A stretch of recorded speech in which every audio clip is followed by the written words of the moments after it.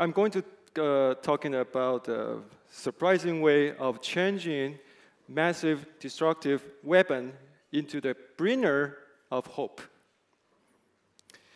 We've had lots of massive disasters in the past few years.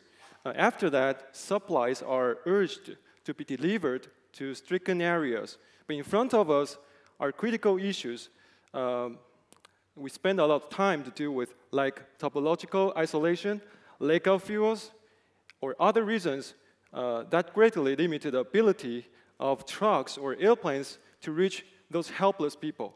People died in isolated areas, mostly not because of the disaster, but because of waiting for supplies to arrive.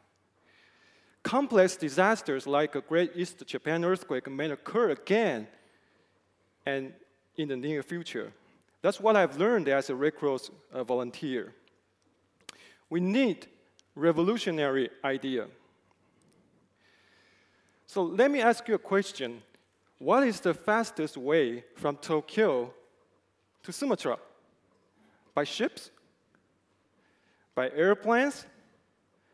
Well, actually, it's through space. You see, during the Cold War, we built lots of ICBM that can carry warheads to travel great distance to the target very precisely and fast.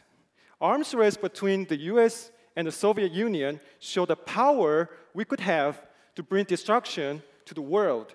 But in the future, there's no more like this. Instead, the economical war, and most of all, war of fighting for saving lives. So what do you do to these missiles?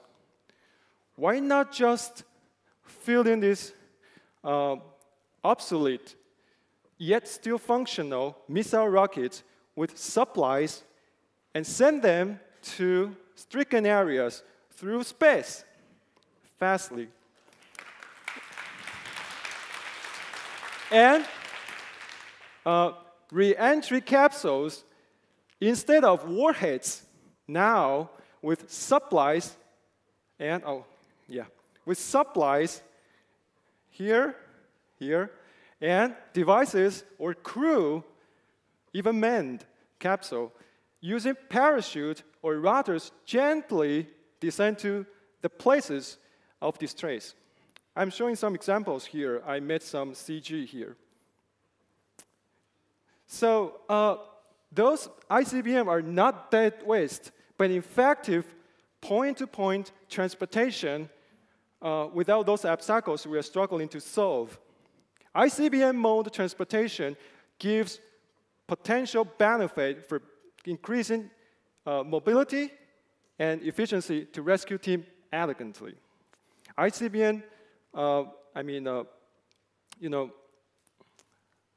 they're just, I can remember a thing, but anyway, we have feasible technology.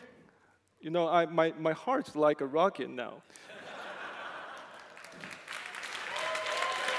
We have feasible technology, adaptable operational systems already. The rest is to put them work together. I believe it's time to surpass and to join these two arms together to turn destruction into resurrection. And surely, it will be the shortest way from death to hope. Thank you very much.